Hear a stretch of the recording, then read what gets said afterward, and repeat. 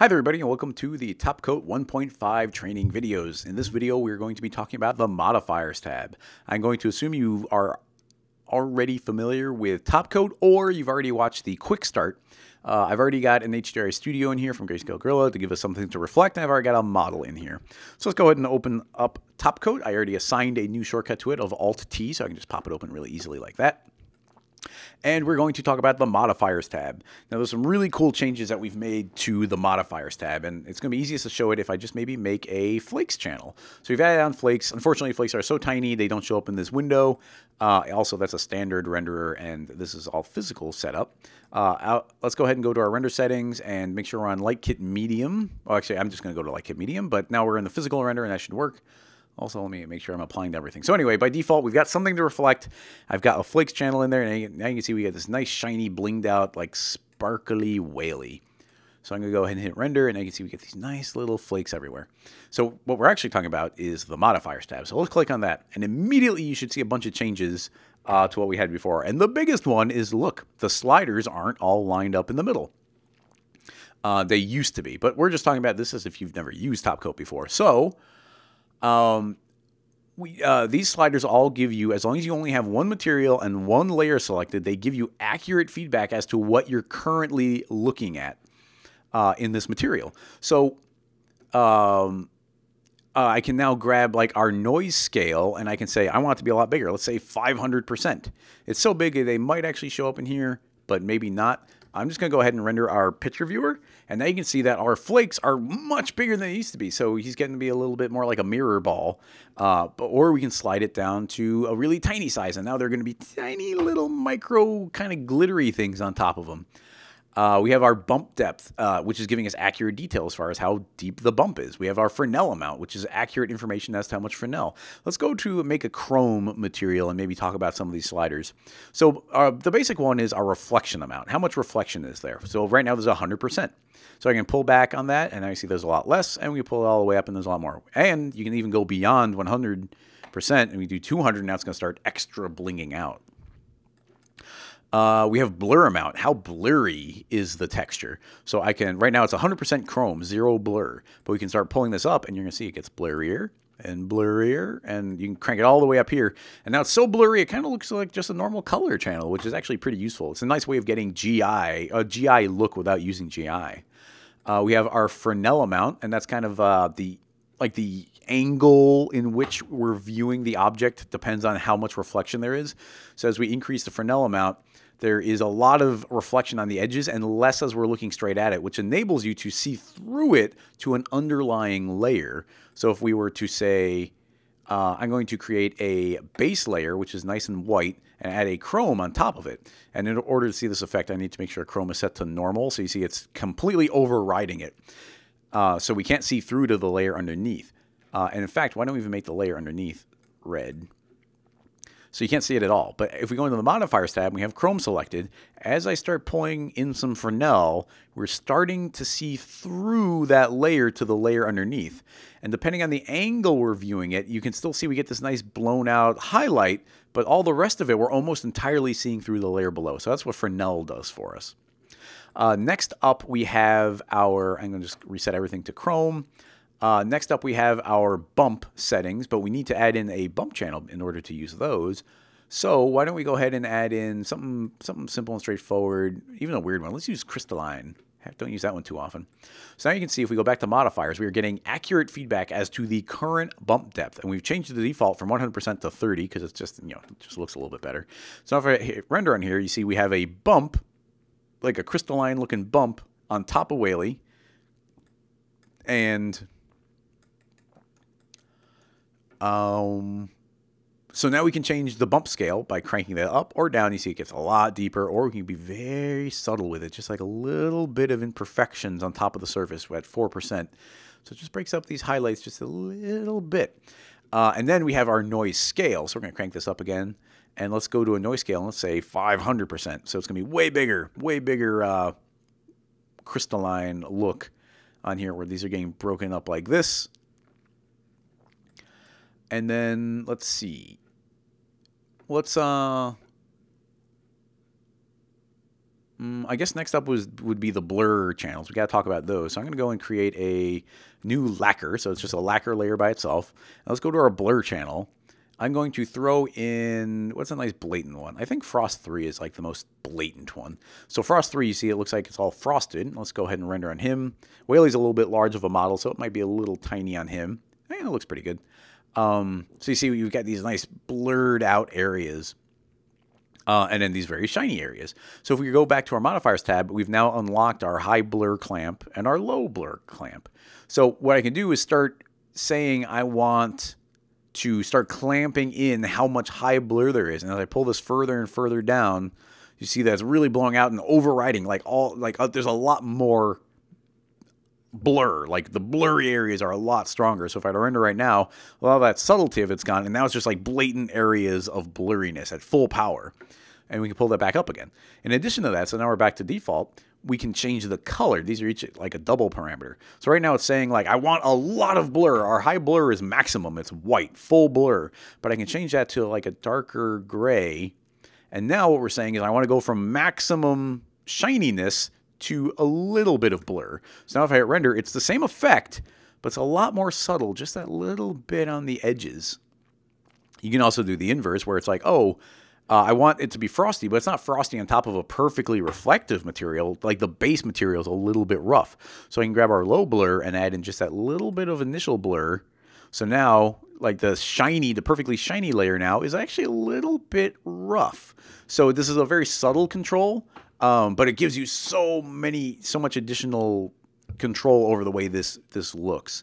It's also very important when you're doing something like throwing your channels. I'm going to put that back up to default. When you're throwing your channels around. So if I were, for instance, to grab, let's go down to my favorite demo for this, which is it rough? I thought it was worn. Let's do layers. So I'm going to grab layers 2. If we right click on layers, we can add it to our blur channel from the bump. So now we've added this layer and now into the blur channel. If I also just normal click it, so now it's in the bump and the blur channel. So now if I hit render, I think it'll look pretty cool. But you'll see it might be the opposite of what I want. You'll see that we have like these dings, like these little divots where it's been damaged. And those are very shiny.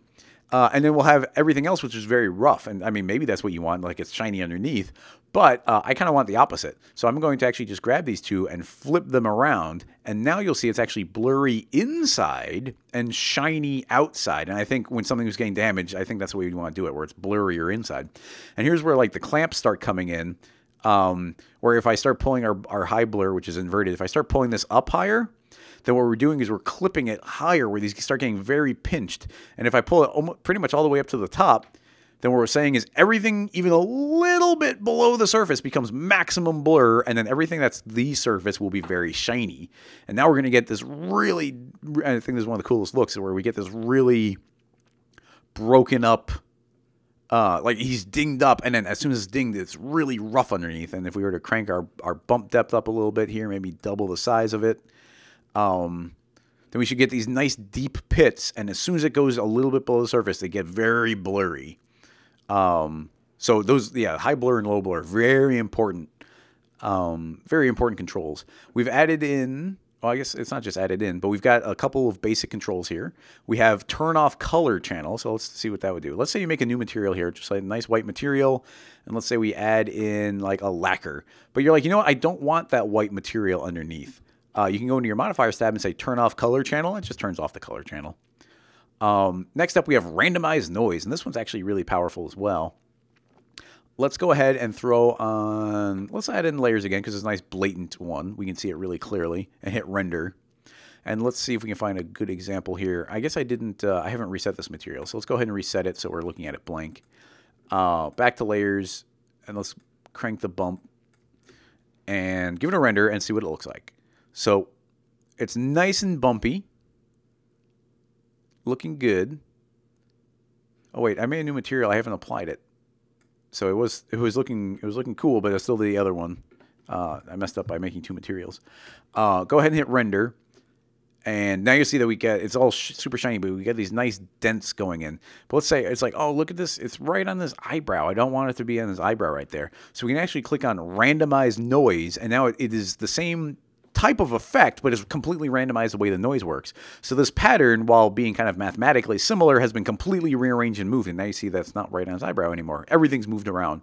Now that will actually change all of the bump, blur, and mask channels simultaneously. Any that exist on it, they'll change all of them. So randomized noise works for any of those. What's up next? Next up would be remove all reflectance. That typically would come from if you're working with like a new material. So let's say if I make this new material, we've got default specular. So under modifiers, I could just be like, you know what, remove all the reflection. Let's just go away. So really straightforward button there. Go back to this one. We've got color to bump. And all that would do is if, let's say we had some sort of JPEG inside of our color channel. I don't think I have any handy. But let's just throw it in this. Let's say we had that in our color channel. If I were to click color to bump, then it's going to now move this into the reflectance lacquer bump channel, and it automatically put it in here. So just an important thing to note there. I'm going to go ahead and delete that and make a new material. Make sure that's applied. Okay, cool. So that was color to bump. Next up is invert mask. So we've already, well, check out the mask channel if you're not familiar with mask. But let's go ahead and create maybe a chrome material. If I click on maybe this cracks material and I hit render, then we're going to see that the cracks themselves are very, very reflective. And we've masked out the rest, so we're seeing to the layer underneath. Now, there isn't a layer underneath. We can add one. I can add a new base layer, drag it below, maybe make it blue. And now you should see that we've got these shiny cracks on top of a blue layer. But let's say we want it to be the opposite. All we have to do is go into modifiers and say invert mask. Oh, I have to make sure I have my chrome selected, the correct layer. Invert mask. And now, when I render, we're going to see that he's all very shiny everywhere except where the cracks are. So inverting the mask. And then the last up is very similar. Let's just start again from scratch. Make a lacquer. If I go to blurs, I can go and grab, let's say, wet mud. And let's crank up the strength. We should be able to see that. That's actually not, that's not the best example. I want to just make it as blatant as possible. I'm going to grab dents. So we've got these dents going. Crank up the bump. And then you'll see we got these nice dents like hammered into the side of Whaley. But if I click on invert bump, then it's going to flip them around. And now it's going to be a little bit more like cellular. So it's like cells pushing out from Whaley. And then we've got our color modifier. So I can click on that and change this to like red. And now you see it's changed this layer, this lacquer to red. So if you had like a bunch of layers, let's say there's a base layer and then a matte layer and then a dull and then a lacquer.